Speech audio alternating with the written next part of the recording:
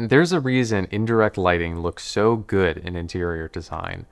By bouncing light off of a surface, it diffuses it and makes it softer and more pleasing. But there's a rift. On one side is using indirect lighting as part of architecture, building it recessed into a floor or wall for a really premium look.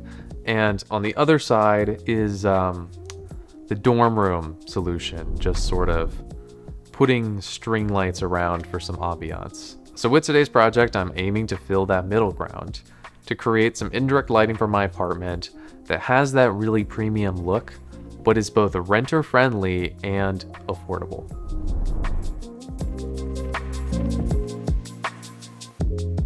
Act 1. A brief demonstration. So in interior design, we can generally think of lighting as being more pleasing the softer that it is. And you can think of the softness as being related to the surface area of the light that you're actually seeing. So if we take a small source like a bulb, or we'll use this as an example, it's a relatively harsh light. But if we take a layer of diffusion, something kind of like a lampshade, and we cover the light with it, part of what it's doing is it's spreading that light out over a much larger surface area.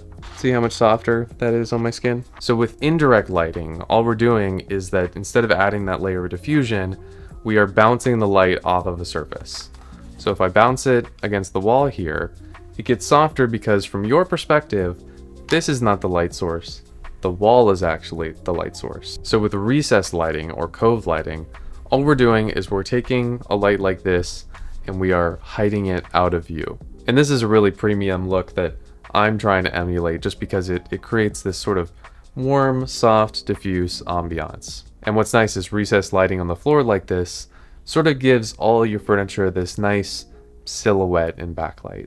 So to recreate this, let's enter the world of 12-volt light strips. Act 2. Let there be light. So technically, all you need to get started is just a strand of LED lights like these. Now, as any college student knows, they're very affordable, but my recommendation is that for interior design, don't get RGB colored lights, because even if they offer a white mode, it's not going to look as nice as a strand that's just built around white. And so their color's not too blue and cool. Look for 3200K, 3200 Kelvin, which is that really nice warm tungsten color that's still not orange. And they typically come with an adhesive strand on the back, so chances are you might have some hidden places around your house where you can just rig these up, like maybe behind some furniture or underneath a kitchen countertop. But if you're willing to mount these more permanently, let's say you own your home, there is a ton of mounting hardware out there that's designed for them. There are some angled pieces designed for placing in corners, but there's also just a lot of baseboards and molding that is designed to accept them. However, I'm going to create something that is renter friendly. I'm going to create illuminated baseboards. We don't actually have baseboards in our apartment, which is pretty uncommon, and we're obviously not going to install them in a place that we're renting. So it'll basically just be a standalone wall runner that will just sit up against the corner of the floor and the wall. That over there is the stretch of wall that I have in mind for it, but it'll be super easy to relocate and take with us to future apartments.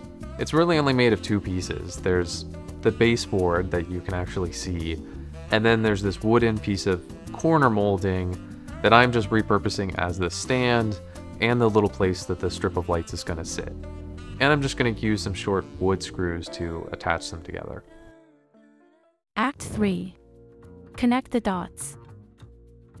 But regardless of whether you're interested in this idea for the baseboard, let's talk about the wiring. So many places that you might want to put your lights, you're not going to have a convenient power outlet sitting right there. And ugly exposed wires is just a really quick way to make the build look cheap. So in America, we have 120 volt alternating current coming out of the wall sockets. But light strands like these are 12 volt direct current, which is why you need that little box, that power supply, in the middle to convert the current. Your light strip may or may not come with one like this, but they're super easy to find, and you can find them in white as well. and it'll probably attach to your light strip with one of these little barrel connectors. This most popular one that we're going to be using today is 5.5 millimeters by 2.1 millimeters, which is just the outer and inner diameter. So if you're trying to extend your wiring to get to an outlet, you could just use a normal extension cord, and there are many out there that are designed to look nicer. But if you're willing to tinker with wiring or daisy chaining multiple light strands together or whatever custom implementation you want, we can just add more cable. And this is easier to add on the 12 volt side of the power supply, which is just safer to work with. And that will just look like removing the extension cord and placing that wire in between our light strand and the power supply. I found this website called Color Cord that just has a ton of different options for fabric covered wire. There's also just a ton of other supplies for DIY lighting if you're finding yourself inspired. So I bought this length of white wire from them, and compared to just a normal plastic covered wire, I really don't mind the look of this. I think that it looks like an intentional part of the design if you were to see it. And to keep everything modular and easily removable, I'm just going to add a male and female barrel to either end of this cable. And instead of soldering barrels on, I wanted to show you how easy it is to use this hardware. All you do is after you've stripped the wire, you just put it into this housing and tighten down on the screw. And with that, you have your own custom barrel extender. There's actually one more useful thing we can add to the wiring chain. For about 20 bucks, you can get yourself a wireless remote and dimmer. It just comes with those same exact barrel connectors, so we can just insert it in between our lights and the power supply. And then your wiring is complete and it's controlled by this little remote. Act 4. The build. Alright, so you've already seen the main components, but today I put it all together. So the first step was to attach the corner molding to the actual baseboard. And when I started drilling the screws, I, of course, immediately split the board. I guess was just using too much torque. I tried some nails, but they were just a little too short to really stick. And then I tried some wood glue, but I didn't really have the right clamps to go down the whole length of it and wait for it to dry.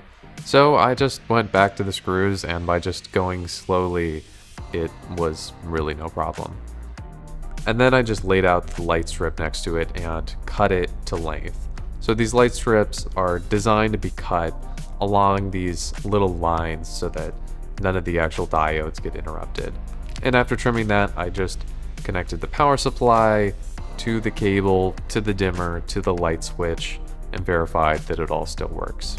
And then I just removed the backing on the adhesive, pressed it all down so that it would fire up. And that was the whole build. It took like maybe a half an hour.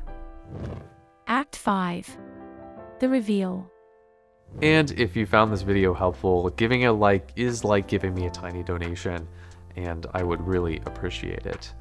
Okay, let's see how the project came out.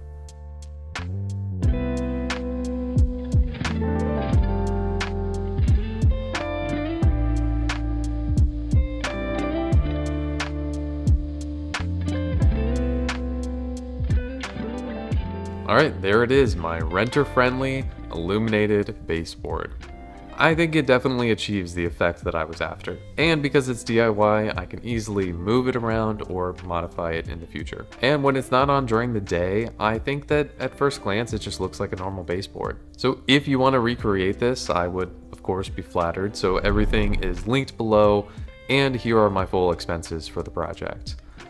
But either way, I hope that this video was informational and inspirational so that you could apply some of these things to your own project. Because that's the great thing about it being DIY. You can make it the correct length that you need, you can pick out your own color of the cord, whatever you want.